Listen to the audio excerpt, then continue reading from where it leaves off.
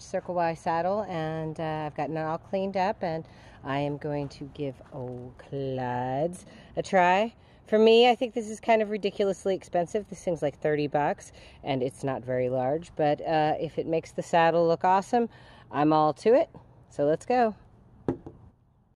Okay, so here you go with the Clyde's. I got my faithful old sock. I can already tell you that it's really kind of thick. It's kind of balmy. You can tell it feels like, well, it feels really oily. Oh wow, look at that. It's really melting in well. And wow, it's pretty much absorbing. It's making that look really nice already. Let's see how well it does as far as filling those gaps in and getting all those really dry places. Oh, it's coming along really very fast. And that's just in a short period of time. I was worried that there wasn't going to be a whole lot of it, like right there. That's really not a whole lot. But if you can look and see how well the coverage is on this, bright sunny day, it's really soaking in very well.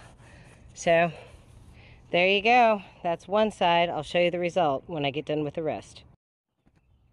Okay, so this is what the saddle looked like after the Clydes and after we actually rode in it. I didn't really see any huge amount of difference in the shine in the saddle. I mean, yeah, it's soft, but I didn't really see a huge difference to justify the 30 bucks for this stuff, when Skidmore's does seem to work a little bit better as an overall conditioner. But, you know, hey, it really is a good product. But if you're expecting miracles with just one coat, you're really not going to see them quite the way you thought you were going to. Or at least I didn't. Alright, thank you for watching today's video. And if you enjoyed the video, give us a like. And if you haven't already, please subscribe.